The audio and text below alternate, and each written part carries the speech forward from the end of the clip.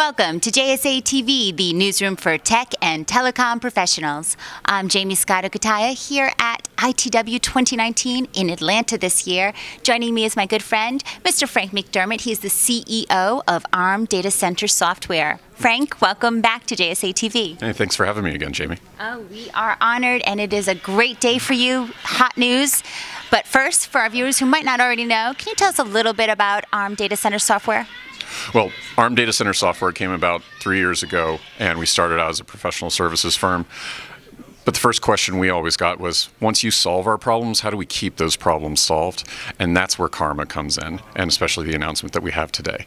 cARMa is our secret sauce that basically fixes the network, keeps it fixed, and serves as basically an automated revenue assurance and expense control program. All right, so break down cARMa for us, especially the new features that you just announced. cARMa started as a network inventory platform, but a network inventory platform that exists in a vacuum doesn't really help you a whole lot. You can't make decisions in context.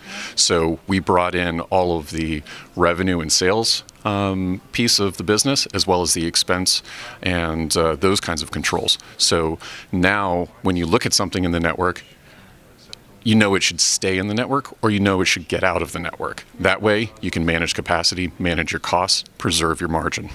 Wow, sounds impressive, and a new layer of transparency that we just haven't seen yet on the market. Is that true? It's very new because traditionally in telecom, we have a very siloed approach to our systems. Right. That fragments data, that reduces the quality of data, and that creates the gaps where things fall through the cracks. And I've been talking a lot about, it's funny, I had a client chat the other day, and they were talking about how globally we need a system of network solutions and interconnections where we're able to really have the same level of functionality and global usability that we do for IT services, for example. People just want to click and receive these types of services, and your software sounds like it's a step forward there. Very much so, and especially in terms of 5G rollouts. We need a tool set that can actually handle a tenfold increase in the fiber that we need to put into the ground to serve 5G. And the aggressive timelines that people have put forward are going to require a tool set that can keep up with people, and all of the designs, all of the engineering, and then especially all the provisioning and then billing for 5G.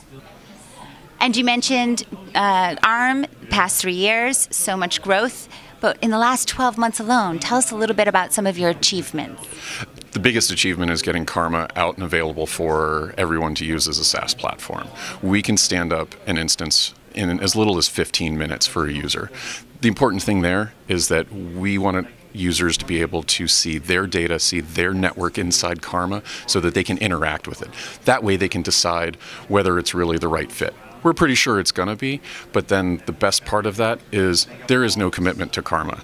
It's a 30-day, just simple monthly recurring cost per user, and bring as many or as little people as you like. Try it and see how your data performs inside the best platform out there.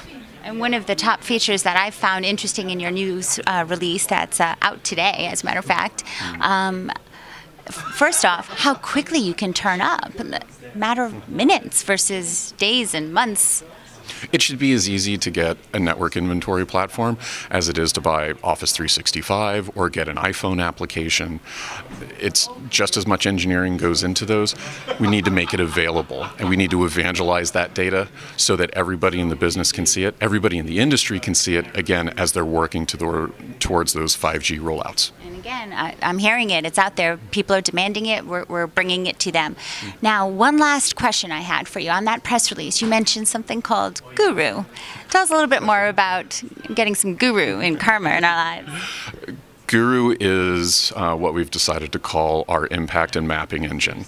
So since we design every circuit directly in cARMa, and we bring all of the outside plant, inside plant, and logical services into one design, we can automatically pull that all together into a graphical representation on a map and show you where that circuit goes, what is impacted at any level of the network. So if there's a maintenance or an incident at a data center, at a rack, on an individual box, or a port, we can tell you which customer services, which network services, and which customer services writing those network services are affected.